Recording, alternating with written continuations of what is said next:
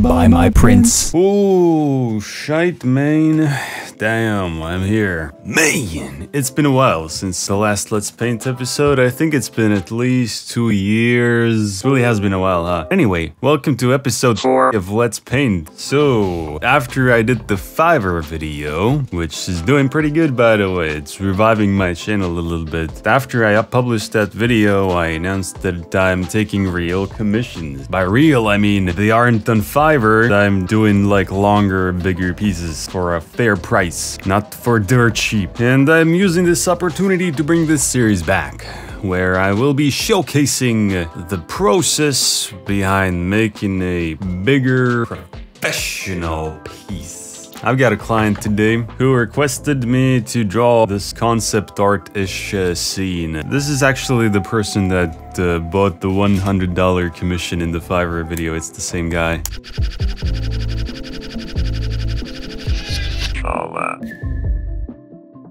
Okay, so let's take a look at the PRF project I have going on. So he provided me with some sketches of his vision for the character. It's for another D&D game. So this dude will be wearing loose clothes, has a cool hat, has a cat-like nose, feline eyes, claws, fingerless gloves, pretty edgy stuff, and sandals, my favorite part. This is his idea for the composition. There's gonna be this giant bad boy in the background. Some references for the background. I want to do like a creepy desert scene where it's like there's a lot that's going on in shadow. Imagine that the giant scorpion in the background is in the sunlight and the rest of it is in the dark, so it's gonna be a little bit spooky. I think that's the type of lighting I want to go for. I actually worked on my first idea already. This guy's in the foreground here. He's holding something, a little something in his hand, looking at it, inspecting it like a real inspector. And then there's gonna be this dude in the background. I mean, it's pretty self-explanatory, right? But I want to make the composition a little bit more interesting than this. It's just a little bit too stationary, boring. I don't know what word to use, but yeah, it's not the most exciting way to display this scene. I also have a character design that I made. Felt like doing it in my sketchbook. So check this guy out. What I came up for the character based on his description. My client, Chris, I should probably mention the name. I'm not sure how feline his nose looks. Pretty cool design. Yeah, so I'm just gonna get cracking on this shit now and check back with you soon.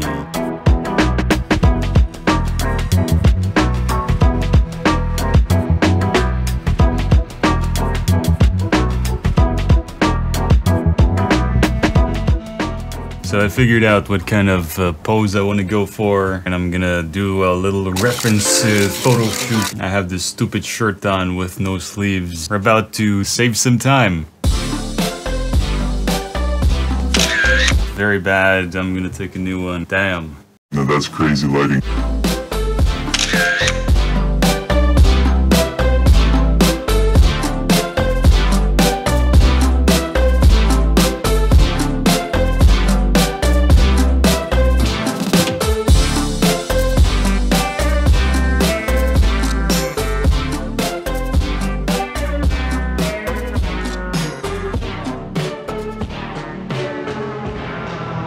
Okay, so I'm probably gonna scrap this composition also because it doesn't feel dynamic enough to me. Like, I want this to feel more intense. The way I usually achieve that effect is by creating like a very wide shot, like a very wide angle shot where some things are extremely close to the camera, some things are very far away. So what I want to do with this, I want to place that little scorpion very close to the camera, like really close. Our eye starts moving up in the shot following this dude's arm. As we look at his face, we see this big old dude, bad dude in the background, really far away. He's gonna be like faded into the background almost, but it's not gonna be unnoticeable. It's gonna be very spooky. It's gonna create like a small, medium, large shape transition. I'm gonna do this very image, but with the wider like lens, basically. Just gonna get cracking on this, and then I'll send the progress shot to Chris, see what he thinks. Yeah, that's it. Hey, I'm still here. As a voice in your head. If you're wearing headphones, that is. I tried making a 3D base for the background here, but ended up not using it, so it was a little bit of wasted time, but I still thought I'd include it because it shows the real process. Sometimes you do shit that doesn't get into the final product, and I also did a sketch of the character which I ended up deleting. Yeah, just wanted to let you guys know what that was. Alright, enjoy the rest of the time lapse. It's not gonna be too long, I'm gonna be back soon, okay?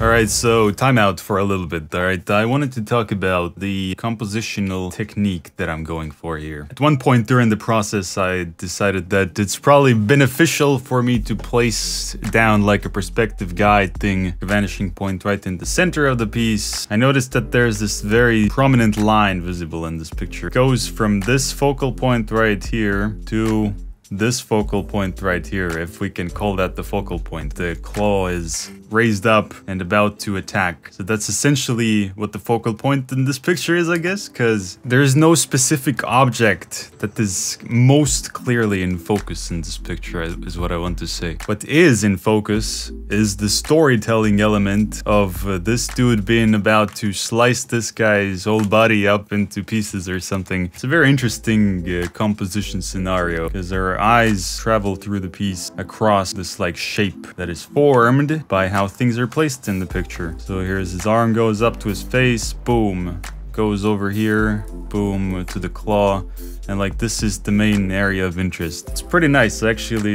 I'm very happy with how this composition turned out. It was worth going the extra mile to get the specific perspective. If we look at the background now, we are seeing some interesting stuff. We're seeing that it's a little bit unfinished, you know? I think it actually won't be completely finished because the client is not paying for a background. They are paying for these two characters. I'm going for something very simple, something very fast. You might think that, wow, it's still like a whole desert background, right? So how does that make any sense? It still takes some considerable amount of effort. And what I want to say is it's actually not like that, because all I'm thinking about is like these abstract shapes, because you see, it's just sand, right? It's just sand and rocks. So, like, you can't really go wrong with it. It's like shape design. All I'm doing is drawing random lines like this. I'm just letting my hand flow. It doesn't take any effort, and it still looks like rocks because you can't draw a rock wrong. You can just play with the shapes as much as you want. But yeah, I think I'm gonna put like some trees or something up here, still some trees without leaves, with just these dry ass branches. But yeah, these trees will be showing that perspective, how wide the perspective is, pointing towards that upper vanishing point. Yep. It's time to send this off to the client to review. I hope he is as happy with it as I am. Cool, epic.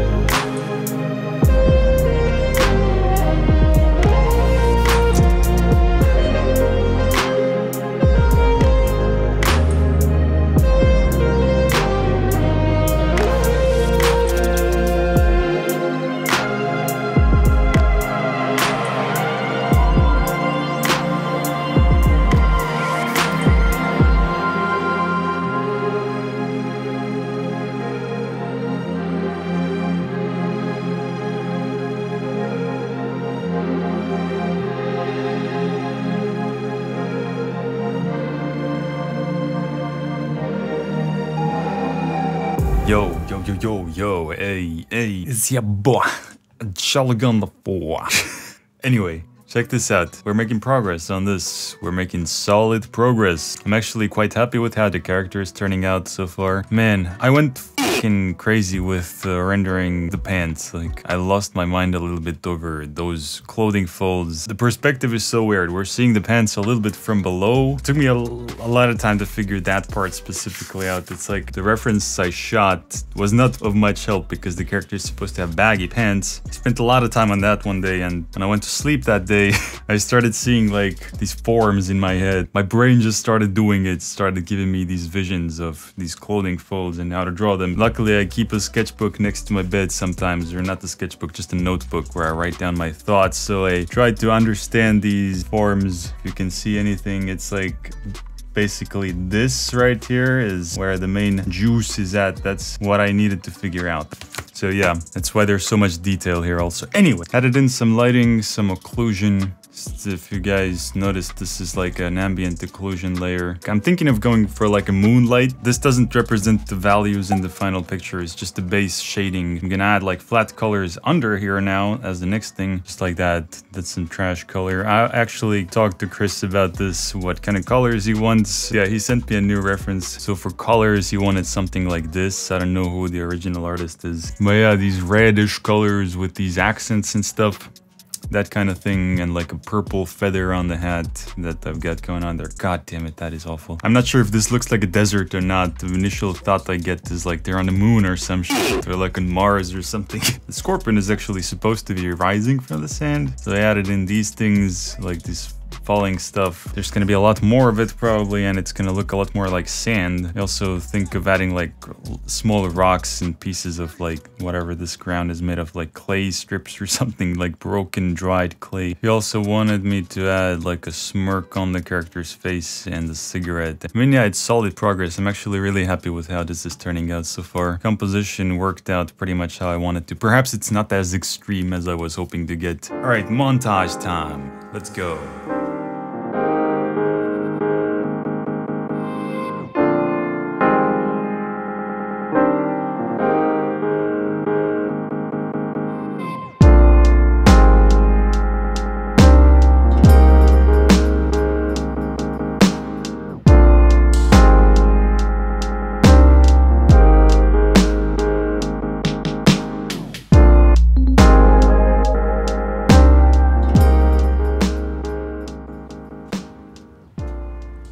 What the f? This is pretty cool. I think we are at quite an interesting result right now. We have added in some base colors. At first I was quite unsure about the color choices I went with here, like these reds and browns and yellows under a blue light, which is supposed to be like a moonlight or something. Basically my idea was that it's like a small portion of moonlight, small area of moonlight that's like stops over there and goes back into the shadow. I should probably also delete the light from this area over here. I think that would make this add a little bit of visual interest to this area because it's just empty right now. But yeah, I kind of have committed to these colors now because I actually made a second color scheme, which I did not include in the time lapse for the sake of the length of the video. But yeah, this is our other version that I did just to give the client some options. But yeah, this looks a little bit bland and there's not really much going on. I don't think I've actually gotten to the rendering portion yet because this is all like base lights. It may look a little bit like it's rendered, but it's not. It's just one layer for the light and the other layer for the shadows, the occlusion shadows. So now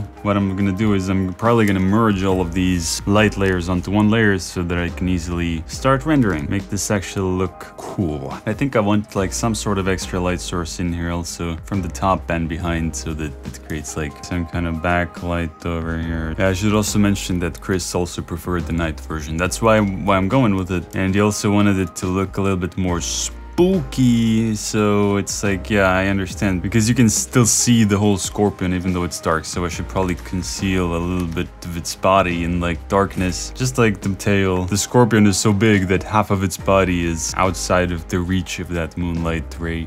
Oh, another thing Chris wanted was a light on the tip of the cigarette lighting up his face a little bit because it is so dark, and that's a very good point because I did not think about that. I'm still thinking of it as like a light scene but with dark colors. I should change my way of thinking. Once once I start rendering, I can start thinking of this as a dark scene, as an actual nighttime shot, you know? Because you're not actually supposed to see all these little details in the nighttime, so yeah, I'll see what I can do about that. Anyway, that's about it for now. That's all I wanted to talk about. I guess I'll just start rendering this now. See where this will go. Alright, see you guys soon.